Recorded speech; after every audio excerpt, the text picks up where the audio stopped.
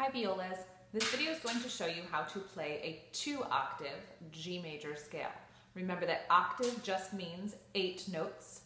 So a 2-octave G major scale just means we're going to go from G all the way up to the next G, which is 8 notes, and then another set of notes up to G. So we're going to go past 2 Gs and then we'll go back down.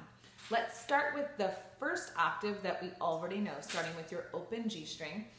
To not throw you off, this is a violin. I don't have my viola at home to make this video, so just know my bow and my fingers will be over 1 string, but that's okay.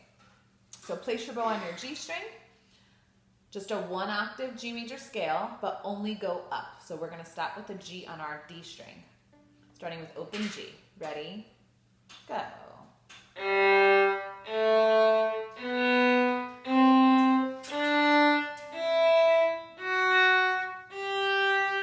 Stop there. Now we need to keep going up. In order to do that, if we kept going, we're going to very quickly run out of notes, right? Because the highest note we know how to play actually is an E, but we have to get up to a G. So here's what we're going to do. We are going to move our hand closer to the bridge. It's called a shift.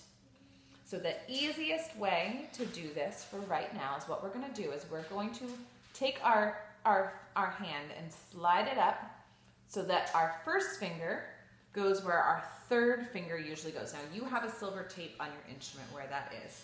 So what we're going to do, hey Sylvia, can you take this?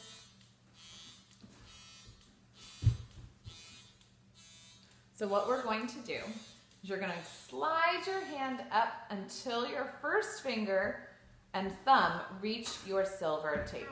So if you saw from the back, you're going to slide it up. Your hand is going to go right here, okay?